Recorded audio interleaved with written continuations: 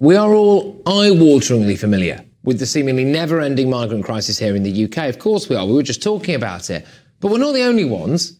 Our closest neighbours, the Republic of Ireland, are facing their own crisis, with net migration, believe it or not, being even higher per capita than here in the UK. It's around 2 per 1,000 people. You have to factor in there, though, don't you? The population of Ireland is around 5 million. That's a heck of a lot of people. Ireland is no stranger to political division, and sometimes little bits of civil unrest, to say the least. But divisions over migration seem to have now hit a boiling point, with anti- and pro-migrant demonstrations going head-to-head in Dublin city centre earlier this week. Should we take a little look, I think, at the leader of the Irish Freedom Party, Hermann Kelly, speaking at one of these demos on Monday? Consider now what is going on in this country is very, very serious. We are facing becoming a minority in our own country. What we are talking about is about the future that Ireland, the Irish nation and people, have a future as a nation. That isn't just happening in Dublin, by the way. You're getting similar scenes popping up across Ireland. And it isn't all, because Ireland's capital was literally set ablaze after an Algerian migrant allegedly stabbed 3 people, including 2 children, outside a school in the city in December. I'm sure we all remember that. We covered it a lot on this show. It triggered riots right across Dublin. It does beg the question, though, doesn't it? Why are the Irish, with whom we share such a strong bond and common interests, reacting so dramatically and so differently to migration woes than us here in Britain? Well, I'm telling you now about why it really matters to us here in Britain.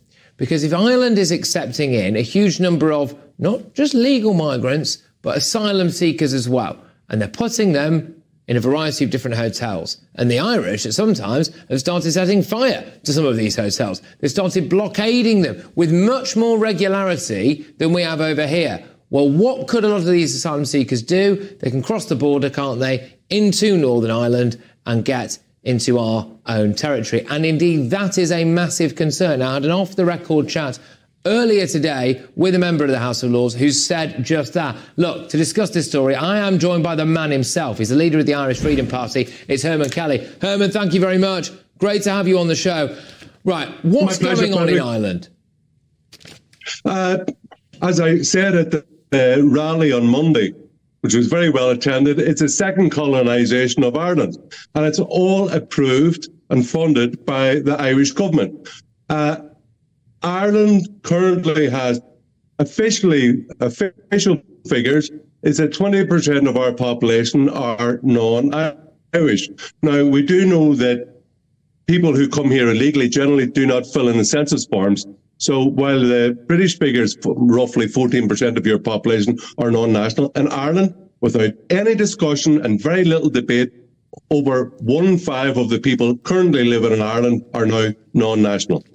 And that means that our population since 1995 has gone up by a whopping 42%. And that's without hardly any talk. Actually, what has happened is that the uni party, as I call it, the political class, the media class and the NGO class have basically shouted down and abused anybody who would even dare to question the wisdom of allowing so many large number of unvetted people into the country.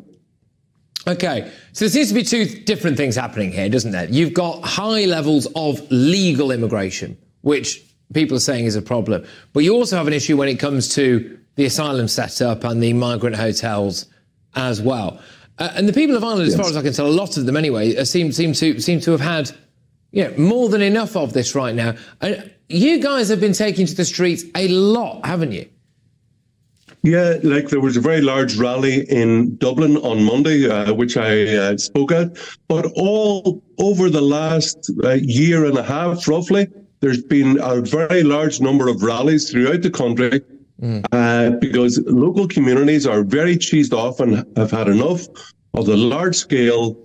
It's not only where a year and a half ago it was to do, people were talking about the undermining, the lack of services, like the number of doctors, the loss of school places, how it was affecting people's quality of life. And then they were talking about the increase in crime and the cost to the taxpayer.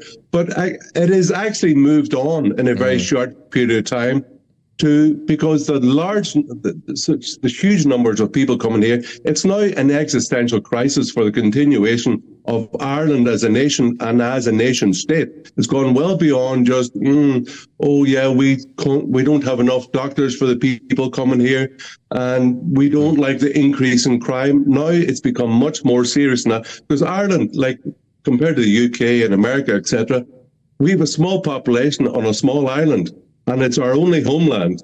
Once we lose Ireland, there's no going home. There's no going home for Irish people to Australia or to America. This is our only homeland. And when well over 1 in 5 people are now non-national in Ireland, well, for the continuation of Ireland as our homeland, well, we've got large troubles. Yeah, and as well, you see clearly, obviously in Ireland, huge elements of rural community, pocketed quite small communities, and you plonk an asylum seeker hotel in the middle of that with no definitive end time, it fundamentally changes that entire community, and quite possibly forever, doesn't it?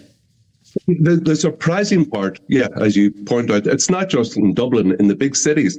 It's in small villages in rural Ireland, in the west of Ireland. So in many villages, for example, in West Clare, which you would think would be a rural ideal, in many of these small villages now, Irish people are well outnumbered by people from, and asylum seekers that are from safe countries such as Georgia, like other countries, Afghanistan, Nigeria, Algeria. Like in some of these countries, Afghanistan, Algeria, are known to have very high crime rates. And for example, in 2022, there were 12 women were murdered in Ireland. 5 of those women were murdered by non-nationals. And I'm sure you've heard of the case in Dublin recently, 2 months ago, where an Algerian national stabbed 3 children and a woman teacher they stabbed children in the neck in the middle of the day in a main street in Dublin. Of course, there was outrage about that. And there's been a number of murders over the last number of years. And as you pointed out at the start, yes, the government and the media want to talk about immigration, and it's all about asylum seekers and refugees. But our main problem isn't that. It's actually completely legal migration through EU open borders and free movement. The media want to talk all the time about asylum seekers, but our main problem is actually EU open borders. You know what is backfiring now on the kind of ruling elites in Ireland? I mean, obviously you do. You're literally at the coalface of this. But it is, I think they underestimated the actual strength of Irish national identity and pride. And, we here in England, we didn't lose that a long time ago, but it was a lot more diluted, I think, in Britain a much longer time ago. And so when you see a higher influx of people, you kind of absorb it a bit better, and all of a sudden the die is cast before you know it's happened. Whereas in Ireland, especially getting those rural communities, can I just ask you, Hermann, quickly, please? So my understanding is that there are people now in Northern Ireland who are very, very worried, actually, about what this means for them, because they're worried that this could become the new gateway for illegal immigration into the United Kingdom as well. Go on. Exactly. On that point now, 60% of people who have applied for asylum in Ireland apply at the office in Dublin. They don't apply at the port of entry, at Dublin Airport, etc., right? Or the port in Rosslare. So they've come into the country in a way unknown to the state. And of the people who arrive in Dublin Airport claiming asylum, 70% of those claim that from getting on a plane for which they had a passport and disembarking in Dublin and arriving at the customs, that they've lost their passport. Now, so we can see that we're being lied to. We're being made fools of. And that brings up the whole thing of the common travel area. How did they get into Dublin?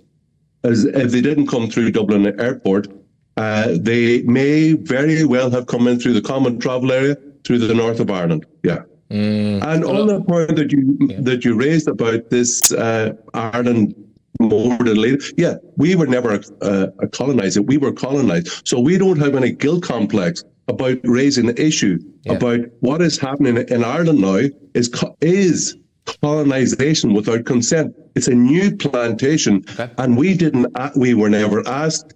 We never gave approval. Hermann, look, thank you. We're going to stick with this story for the coming weeks, the coming months. So please keep us in the loop here as well at GB News, because again, people think, oh, this is Ireland, it's not Great Britain, it's not the United Kingdom. It has got massive consequences for us over here. All across Europe. All right, Hermann, thank you, mate. Take care. All right, it's Hermann Kelly there.